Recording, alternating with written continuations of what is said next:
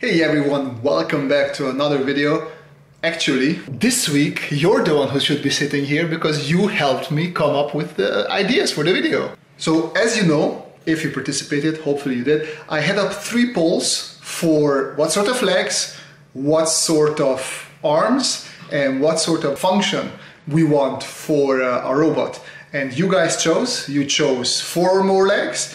You chose wings, which I hope you didn't choose because that was my girlfriend's suggestion and I didn't think it worked, but you guys are always to be trusted to choose something weird. And then for the 4th one, I put in there milk delivery because I thought that's just silly, I wouldn't go. And of course you guys chose milk delivery. So let's get into this drawing and let's see what I came up with. Okay, so this video is not about having a beautiful finally rendered product. I want to show you mostly the process and how I think when I think about coming up with new ideas. And as always, I start with smaller thumbnails. These might seem a bit more detailed, but this is just how I work with thumbnails, so don't worry about it. Because I like lines, I don't do the shapes, I do mostly the lines, even for thumbnails. This is just how I work. Anyways, so the main thing is I just wanted to throw out a whole bunch of things that have more than 4 legs, sometimes 3 legs even, because I just wanted to get a lot of ideas out of my head that might not be so good. Especially in the beginning, you saw me doing a couple of insects there. It's just because when I saw you wanted more than 4 legs and wings, well, the easiest solution would be insects. So I was just looking at what can I do that's not necessarily insect-like.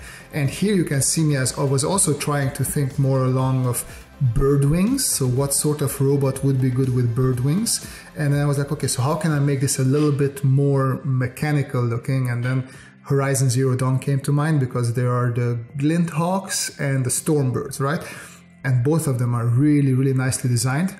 Very animalistic, and I will probably have to step away from that a bit more, especially because here I forgot about the part where this robot has to be a milk delivery robot. So I was just going on the coolness effect, like, oh, okay, this is really cool. Let's just follow this and try what else I can do. And I think Ian McHugh has these sort of legs where like a robot has 4 legs, but they're a little bit like animal-like and they almost look muscular and they're a little bit thick and fat. And I've been looking at quite a bit of Ian McHugh lately, so that sort of always just sticks in my head, like, oh, that's cool. And then another wing sort of design idea that was in my head was, I don't know if it was a series or the movie, but the old Dune series or movie where you had the I don't know what they're called, the aircraft that were flying around on Arrakis, and they had sort of like half wings, half also a little bit of propellers in them, and I wanted to try them. And then here I started remembering that, oh wait, this has to be a milk delivery robot, so that's why I gave an interesting sort of shape to that one. But after that, because I was looking at the reference, I saw some bird wings and they were really, really cool bird wings. And I was like, I just need to draw these. Sometimes it happens, even when I'm in the process of designing something, I just see something, I want to draw that. So I wanted to transform those really cool bird wings that I saw in the reference into sort of a robot. And yeah, I didn't really care about the milk delivering part that much here. I was thinking of doing something, oh cool, I like this. And yeah, that's why this little, I don't know, I'd like to call it pit bull with wings sort of robot thing came into existence. And yeah, I also wrote that it's cool, but it's stupid. It doesn't do anything, especially in this case. And yeah, the next step for me was thinking, okay, so I wanted to push insects away, but what if I actually go into insects? I look at them a little bit more carefully and try to see what actually I can do with insects, because insects can do vertical landing, vertical takeoff and landing, which all those big winged things would be a little bit weirder, especially when they're flapping. And if you want something like a delivery robot, you would rather have something that can come in, land like a helicopter, and then fly off again. So I thought, okay, maybe actually the insect wings would work much better for that. And once I was thinking that, I was like, okay, let me also think a little bit about the body for the robot, because it should be almost like I don't want to say can dispenser, but one of those boxes where you can buy all sorts of drinks and snacks out of. So I think, okay, what if I take that and put that on legs and add wings to it? It's very, I don't know, I would say non-designery, but it's very rough industrial design, right? Like take the function, don't worry about the aesthetics, just take the function, put it together so it works for what you need it. And from there, I can work on the visual part as well. So I can reshape it a little bit. I can make it sexier if needed. I can take away from the boxiness. And that's basically the process that you're seeing here right now. I'm still trying to say, okay, how can I make this box look a little bit better? And I also like to draw in some of these, as in the beginning you saw the milk box there. I also want to draw a little bit of milk carton and milk boxes here and there, just so I know what I'm doing. For me, this process, well, or at least this part of the design process, is really about exploration. This is where I use my tool of sketching, my knowledge of sketching, and everything I learned for perspective, and I just try to turn the shape around, try to explore different ways I can represent the same object. And so this is what I see from people when they just draw something quickly from one angle and like, oh, okay, I'm done with it. Yeah, that's an illustration. That's nice. So even if you draw something and then you spend, I don't know, 10 hours rendering it out beautifully, that's a nice illustration.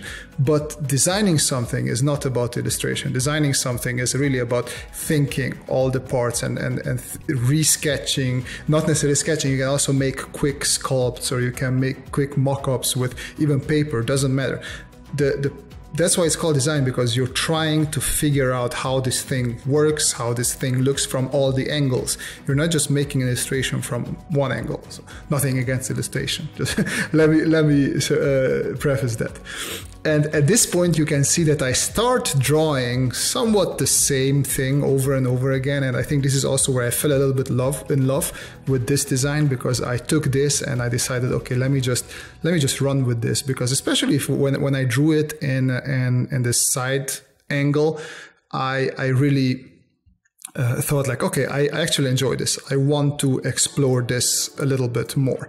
And that's also, yeah, part of what I've been saying before, is that I did so many sketches, so many random things, and now I found something that I like, and I'm technically going to do the same process again, because I'm going to start drawing it from all sorts of different angles again. I don't just choose one angle, oh hey, yeah, I like it, and stick with that. And here you will also see in a second that I sort of explore this, draw this a little bit more, and I will realize that I do find at least the center body, a little bit boring. I started exploring it before, but for me it was too boxy, so I wanted to make it a little bit of a nicer shape, so I gave it this nice roundings on the edges. And yeah, it's nicer, but it's a bit boring, and that's exactly what I'm writing there. So I will need to explore it a little bit more. How can I make this shape a bit more interesting? And that's what's going to come up next. But for just for my head to see how this works, I also wanted to draw it in sort of a flying phase, because it's not always on the ground. So I thought in a flying mode it would have the legs hanging like you would see on a mosquito, right? It's there, they're hanging there, they're not in a way. It's not the super fastest robot. It doesn't need to be aerodynamic.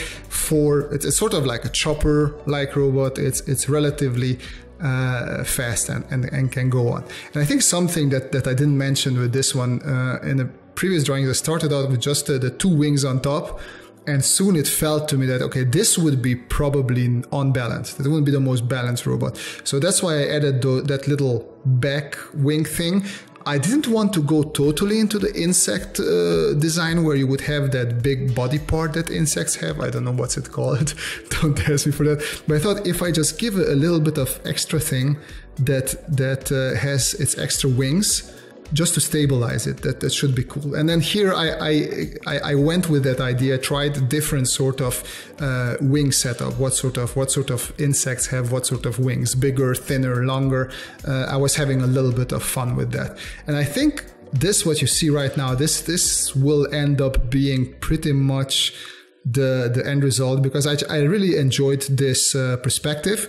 But before so here, exactly, so here you can see me, I compiled all these drawings that I liked, and I decided, okay, so I really like this idea, but obviously it's not there yet. So I from here, as I said, the same process of sketching over and over again started, because I wanted to see, okay, where can I push this? What can I do with the body? I sort of have, the legs are fine. That's enough detail for now there. I can always detail those later. Then we have the upper wings, which I need to have sort of a degree of angle where it can twist back and forth, and then you need another actuator which will actually make the wings flap super fast like wings.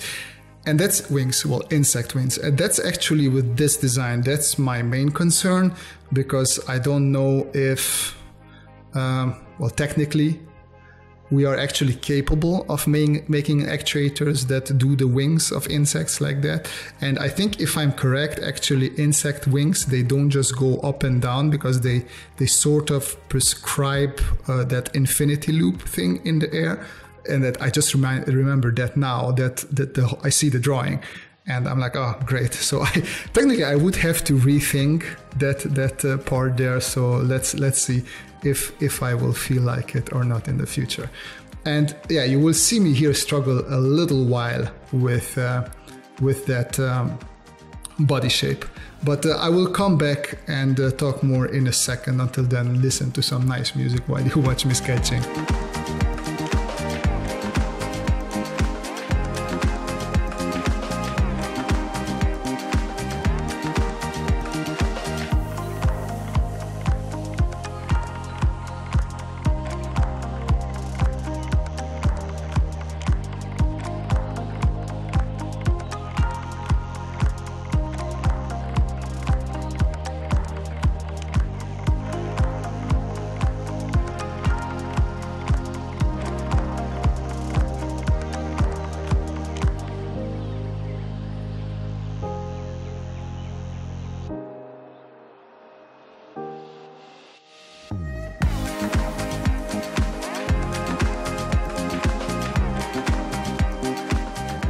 So as you can see, the solution, at least my solution to making the chest area a little bit more interesting, is to make it useful. So bring in some functionality to it. And my idea was to basically have milk canisters that can be slid in there, and then you can easily change them. So the robot would land, take out old milk canisters, put in 2 new ones, and then it flies off. And it's nice to show off. It's a nice little detail, and I thought, okay, that's actually really cool. And I stayed with that design, because instead of coming up with all sorts of gribbles and design thing, futuristic sci-fi design thing, this actually has a nice functionality to it. And then I think this will be the last thing that I explore visually, at least from a different angle. Is I didn't really explore the back area of my flying robot, which has the extra wings, which I think they're there to, well, I think it's my design, but my idea was that because the 2 top wings probably wouldn't give it enough stability, and airplanes also have those smaller back wings, so I thought it would be good or cool as well to have these little back wings which can either counter, and they also have a little bit of a tilt to them where it's connected to the body. You can see I already gave some ideas like how that might look like, and it can the whole area can tilt up and down, making the wings flap in slightly different angles. So yeah, this is what I said, that I'm mostly trying, even if nobody will see this sketch, at least I know how it works, you know. So I know for myself that, okay, at least that I thought about parts of the design. And obviously, if you would have to give this to somebody who does 3D, these are quite important information, because all I did was drawing it from a side and front 3/4 view, and that's just not enough information for somebody. They would, if without this drawing, this goes to a 3D artist, they would have to make up the back part themselves. So they would have to come up with, okay, what might this look like? And at least this way I can give them some extra information.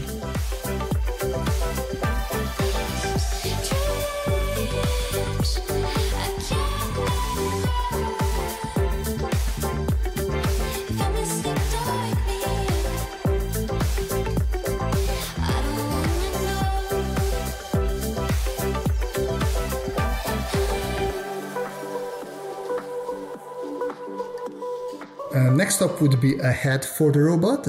This actually I find not fantastically useful because technically robots don't really need heads with eyes and all that stuff. It's really not needed.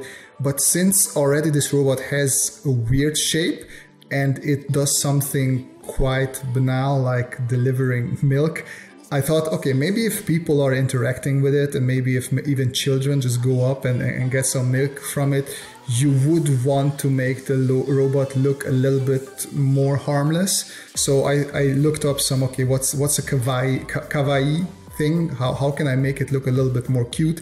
And I ended up with the small eyes very far apart from each other and maybe a small little smile on a sort of cutesy head. And I think I just glimpsed some teddy bears and I thought, oh, okay, I could also add some lights on top of the head because that's just my sickness. I love to add lights to my robots, but they would look cute, like almost like teddy bear ears or something like that. And here you can see the final sort of assembled image of our little robot. This is something that I like to deliver to somebody if they ask for a design from me, because I feel like this is the minimum information that gives them all the necessary, well, information again that they need. So we have our basic 3/4 view, a bit of the top, bit of the front and a bit of the side. In this case, I also did that other 3/4 view where you can see the back and also a bit more of the top of the robot, but also those little back wings that I've been talking about. And then I also made sure to showcase the mechanism, how you take out the canister or where the canister goes. Also zoomed in on that a little bit, how you push it in and flips up and down. So this would be sort of like a design page that I give to somebody. And from here on, it's still very early on, so you can ideate a lot to see if we want to go into different direction. You can easily resketch things. You also didn't put in too much work, so you're much more comfortable with killing your babies. And I talk about killing your babies quite often because it's important to be able to not fall in love with your drawings, because here you can just erase everything, restart, or just erase parts of it. Especially if you're working together with somebody, they can also jump in and change it. And you didn't put in countless hours in rendering something out nicely without having feedback from others. And this is also something that if you are in drawing groups or art groups, something like this you can put in like, hey guys, give me some feedback on the design, and then people can ask you about functionality and all sorts of things that might pop up. And then you don't have a drawing where you put in many hours and you think, oh, this is nicely drawn, and then people point out things and you're like, oh yeah, you're right, I see that and I cannot unsee that now, but I just don't have the energy to fix this after I put in 10 hours of rendering time, you know. And that happens quite often, that you just don't feel like, oh, come on, I'll do it with the next one. And the next time you're doing a next drawing, you also forget it, and then it just keeps on being pushed. So these sort of early ideation / concept drawings are, I find them at least, quite valuable. And this is what I like to see also when people think about showing off ideas on or designs of their own. For me, this is something much more valuable than seeing something that is rendered out, at least in the early process. But yeah, this is it for this video. I do hope you enjoyed it. I hope you like this sort of approach to drawing, not always just the finished anything. And in general, I do like to just do snippets also of how I work, not the whole thing. But yeah, if you liked, hit that like button. You know the thing. More importantly, leave me comments. I love to read your comments. I love to interact with you. It was really fun having you guys choose these prompts. I hope we can do more stuff like this. And yeah, if you like this sort of content, subscribe, because there's gonna be more of this, of course. You can also check out my Instagram if you want to see more drawing related uploads.